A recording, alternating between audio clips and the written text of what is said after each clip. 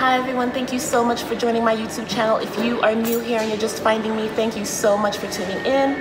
My name is Angela.b.adwoa and I am on an adventure. So today I'm actually doing a quick visit to the Bin Jelmoud Museum here in Qatar. This is in honor of Black History Month. I wanted to visit there, particularly that museum, as it discusses African slaves coming to the Gulf region, talking about African slaves coming to the Middle East. And I just feel that as an African woman, as a Caribbean woman, as a Black woman living in the Middle East, but originally from the US, it's just so pertinent that we are telling these stories, that we are honoring our ancestors, and that these stories are not forgotten. So I'm not necessarily prepared, I feel, for what I will see today, but I feel that it's so important, particularly as a Black woman, as a Black individual living in the US. These stories necessarily aren't told. We're somewhat told and taught the transatlantic trade. Even in schools, it's not necessarily discussed as often, but particularly, what did slavery look like? What did indentured servitude, what did that look like in other parts of the world? Again, thank you guys so much for joining me. We're heading out today. Hope you enjoy. If you do, as always, feel free, you can like, subscribe, and please share. This is a story that I really feel needs to be told. It's passionate, it's dear to my heart. Let's go. As I mentioned before, walking into the museum, standing outside, I had no idea what to expect. So just after leaving the main hall, one of the first rooms you'll come upon describes slavery in a historical and world stage. Interestingly, if you're looking at this bust here, the plaque just makes a mention of Ethiopian slaves and their use in Greek bathhouses, and particularly Aphrodisia. So if you know anything really about Greek history, I'm very certain you can imagine what actually went on in those bathhouses and what those slaves actually had to partake in and had to endure. The next object we have in this room are these transatlantic slave trade shackles. And just for anyone who's never seen them before, just walking into the room and immediately seeing them, my heart went into my throat.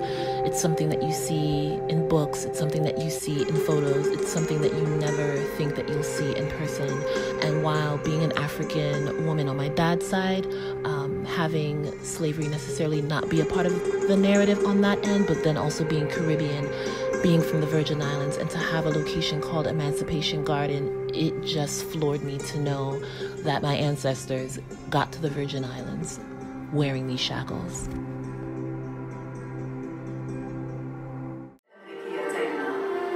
وخلال الفترة من القرن السادس عشر حتى القرن التاسع عشر تم نقل 12 مليونا من الرقيق الأفارقة عبر المحيط الأطلسي للعمل في مزارع المستعمرات التي سميت بالعالم الجديد. وقد لقي نحو 2 مليون من الرقيق حتفهم على متن السفن التي كانت. The museum goes on to describe the many ways in which African slaves arrived in bondage to the Middle East, from culture to capture to confinement.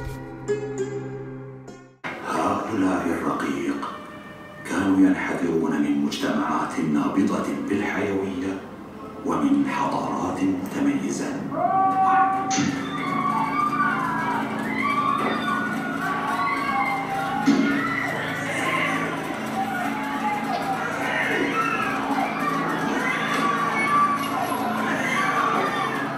وقد تم اغتيالهم بعيدا عن عائلاتهم.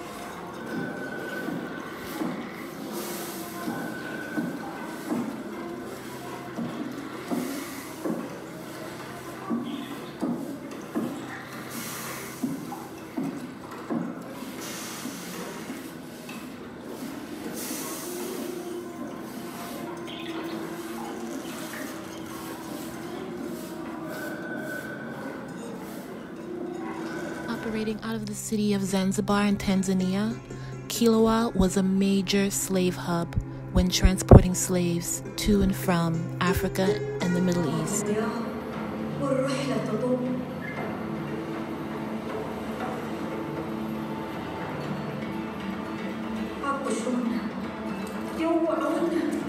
من كسوة البشر وتقدم الاعتذارات تترحم على الأموات.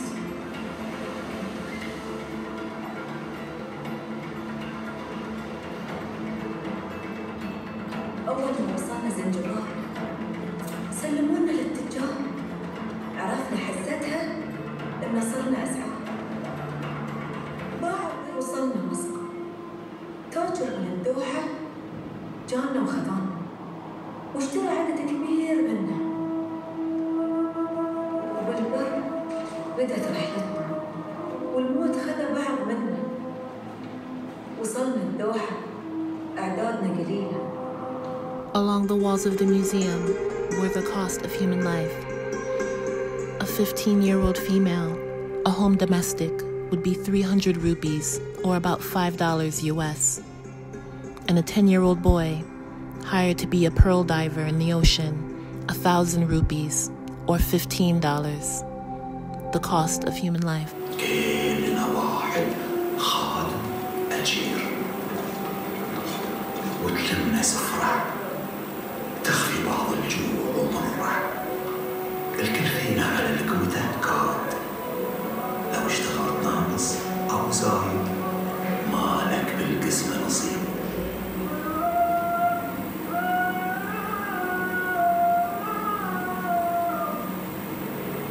الكيف يهينك ويكويك باللغة والدولة تغتحل، مالك منها شفا ولا رجع، أو دالو بيبلعك وما حد بقدره.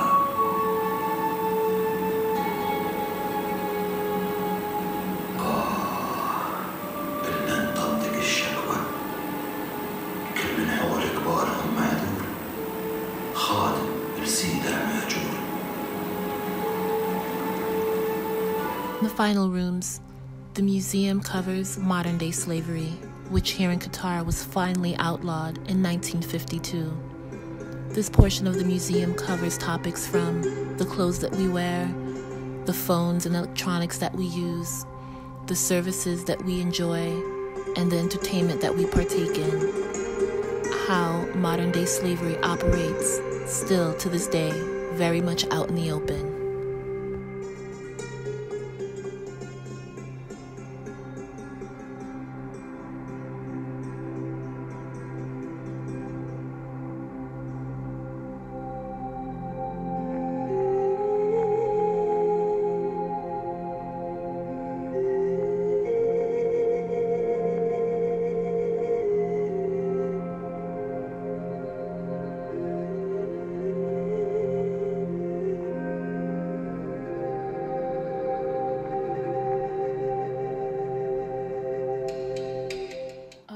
I'm home now. Mentally exhausted is probably the best way to describe how I feel right now. It was a lot.